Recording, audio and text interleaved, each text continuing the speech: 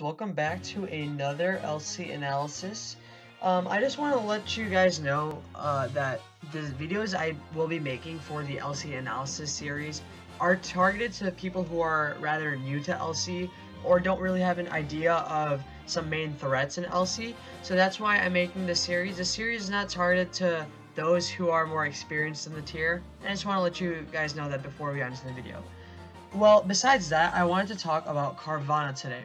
So, Carvanha has a very distinct role in the LC tier as being the only speed boosting mon that is able to really be an effective late game sweeper.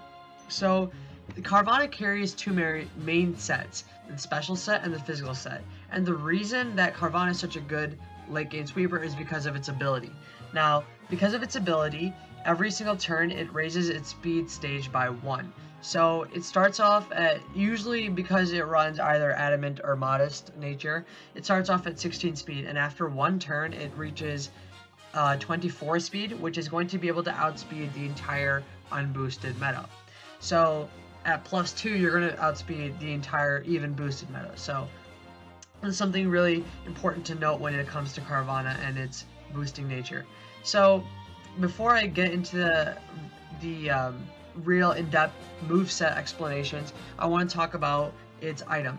Now, the Life Orb is incredibly crucial, I feel, that it's a very crucial item that Carvanha absolutely needs to carry, because every other item that Carvanha carries makes it so that it can only get rid of one mon maximum. For example, there is a Psychium Z set that Carvanha not used to run, but ran, I saw it a couple of times in tournament replays.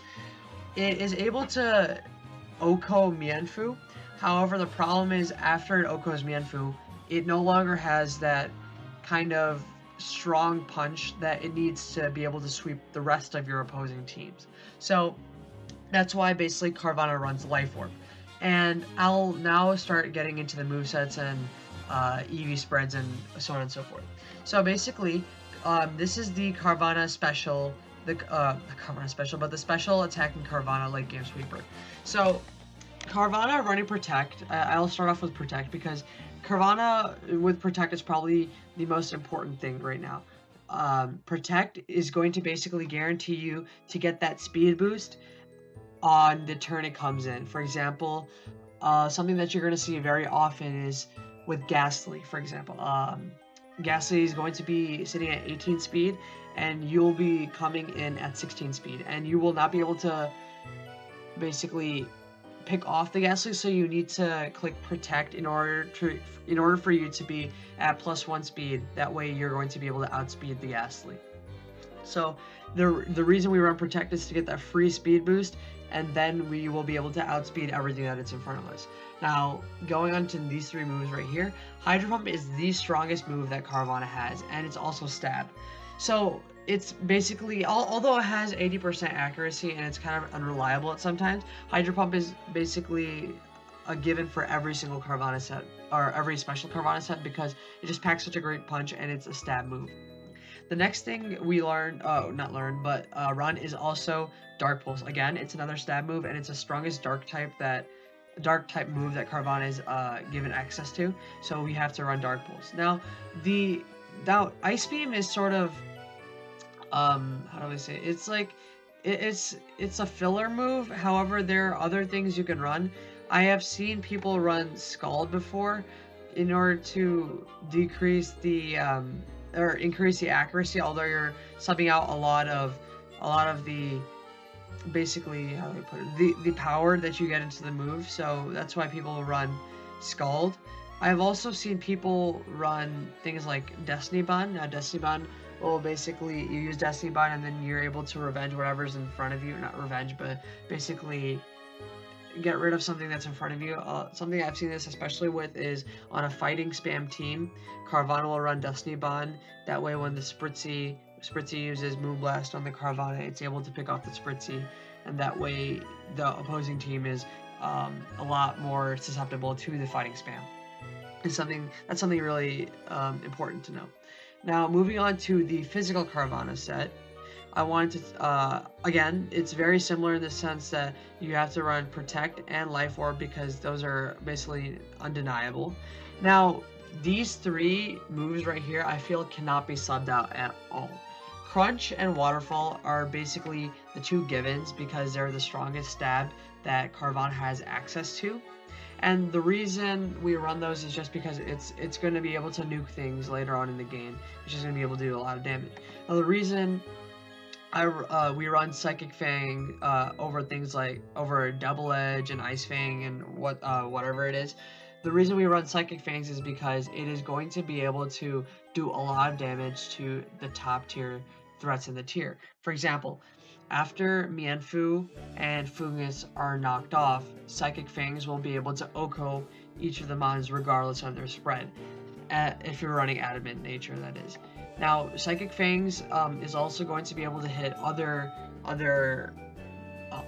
fighting types. Although it wouldn't be ideal for you to use Psychic Fangs, they allow for good mid-ground plays. It also is going to be able to hit other fighting types, for example, Timber, even though it has access to Mach Punch. Now, the reason Carvanha is so quote-unquote low in the viability rankings, and it's A- is because it's very similar to Abra in the sense that it's incredibly frail. Carvanha has pretty awful defenses. Like, even for LC standard, 20 and 20 are pretty awful, and its HP stat isn't that impressive either. So Carvanha doesn't have the basic survivability that you would see in every other LC and LC mon. And in addition, it doesn't carry a Violet, so it's even weaker. So the things like priority from Mach Punch, it's going to be able to go down in one shot from Timber. So that's why it's A- because there's so much fighting spam going on as of late, and Volibee is so broken right now that it's incredibly weak and it's incredibly hard to chip away. And that's the reason that Carvanha is not going to be able to climb the viability rankings right now. So the other, in addition to all of this stuff about Carvanha, there are a lot of things that you have to watch out for when you're using this mon, especially with things such as Volibee and Pondered. Volibee and Pondered are going to be probably the two best checks in addition to Spritzy. Spritzy, Volibee, and Pondered are the things that you're going to want to be keeping healthy when you're dealing with Carvanha. I've also seen Tier 2 go run as a Carvanha check. However, when your opponent has those mons, the goal should be to get rocks up, knock off of Violates, cripple anything, and basically pressure everything that your opponent has in order for you to get that late game sweep with Carvanha. So I also wanted to explain the EVs. So I guess you can understand that we run Modest for the special Carvanha since it just hits the hardest, and you don't really need 17 speed over 16 speed because at +1 you're going to be outspeeding everything anyways. And then same thing on the physical because you're running max for the adamant nature and then max speed. And the one thing I wanted to go over is the IVs right here. Everything here is going to make sense. However, the one thing that's not noted is the HP. Now, the reason I like to run 9 HP IVs instead of 31, if you run 31 IVs, you get to 21 HP, but if you run 9 IVs, you get to 19 HP. And the reason I do this is because at 19 HP, since Showdown rounds down, 10% of the Life Orb damage will be 1.9, and since Showdown rounds down from 1.9, you'll be taking 1 HP from Life Orb recoil rather than 2. So theoretically, you can get 19 shots in with 19 HP, but with 31, you're gonna only be able to get 11 hits in with this HP investment. So it's basically the rundown for Carvanha. Now, I wanted to show you an LCPL game between Robulator, I believe that's how it's pronounced, and Lycans. Now, if you just look at the game plan right here, it's basically knock off this Mienfoo, knock off this Mariani, or assuming we're physical, knock off this Mienfoo, knock off the Mariani, try to get rocks up and get rid of this Berry Deuce right here, and then you can knock off Snivy, and then you should be able to win the game. That's the best thing about having Carvanha, because your game plan at the very beginning is going to be so simple. So you're like, you just go. I'm not gonna again go through the entire game, but right here from turn 2, we see that this Mienfu is not a violate. So we have one part of the game plan already done. And we learned that this Onyx, oops, sorry, let me go back. We learned that the Onyx is weak armor, so that's fine. It's not Berry Juice, which makes it easier for Carvanha to sweep later in the game.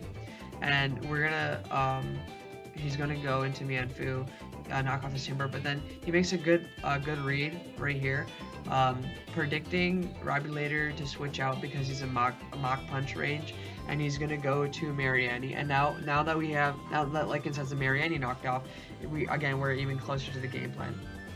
So Lycans makes a good play and hits the Snivy with an Ice Beam. So again, we're even closer. The only thing we have to do right now is get rid of that Vullaby, and then we should be good to go. So right there, Lycans gets up his rocks, and from there it's going to be just pretty smooth sailing until this Mariani reveals, or I'll go into later, but Lycan's going to Volt Switch on the Magnemite, and he's going to bring in his Carvanha.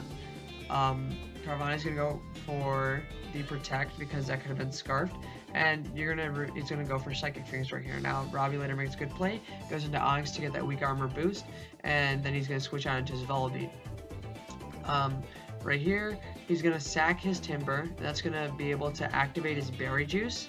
And what the Berry Juice activation does is it means that he'll no longer be able to have any sort of recovery, so every single time it comes into rocks, you're just going to be getting more and more chip. So he's going to go here, he's going to go into Mariani, which does not matter. He's going to go for Iron Defense, and that's going to be a problem. So Lycans needs some sort of way to phase out this Mariani, or else it can provide to be an issue later on, especially since Chinchou is going to have only one more switch in. And he goes to Chinchou, he clicks Skull, doesn't get the burn, unfortunately. And Lycan's going to defog away the rocks, so he's going to let the Chinchou come back in. And he's going to get up rocks with his Poniard again. His Poniard's going to die to the burn, or not die to the burn, but he's going to go straight into Chinchou. He's going to be able to get rid of the Snivy. And this Mariana is going to come in, and he's going to go hard Carvanha. Now going hard Carvanha means that he's going to basically phase out the Mariani because it's 59%, and even though it's at +2, it is going to drop to the Psychic Fangs. And now Robulator makes a good play and goes hard into Onyx. However, the thing with Carvanha is it's going to be able to get the double Protect, and that's going to allow it to outspeed the Onyx. And then he proceeds to get the flinch on Vullaby with his Waterfall, and as you can see from there, the game for Carvanha is a lot easier, and then everything is just going to flow back quickly. He's going to be able to pick off everything one by one. So that's just a quick rundown about how Carvanha actually works in the LC tier and why it provides to be such a late game threat if you're not playing your cards correctly. Like for example, Robulator should not have let Snivy take that much damage from Chinchou, even if he had the later game plan of Synthesis and then not stalling, but basically getting Upper Synthesis and making sure that you're in healthy range for Carvanha. He should not have done that. And he also had so much pressure on Mariani, or I don't know if that's how you pronounce it, but he had so much pressure on Mariani that he had to eventually let it get knocked off, and because of that, Carvanha was able to come in and just do the late game sweeping. So a lot of times, super hyper offensive teams like what I'd consider Robulator's team is going to be able to is super weak to Carvanha because it doesn't have the speed control to outspeed this late game boosting threat. So yeah, that's just a quick rundown on Carvanha and just how you use in the LC metagame. So I will be with you guys on the next episode of the LC analysis, and see you guys later. Peace.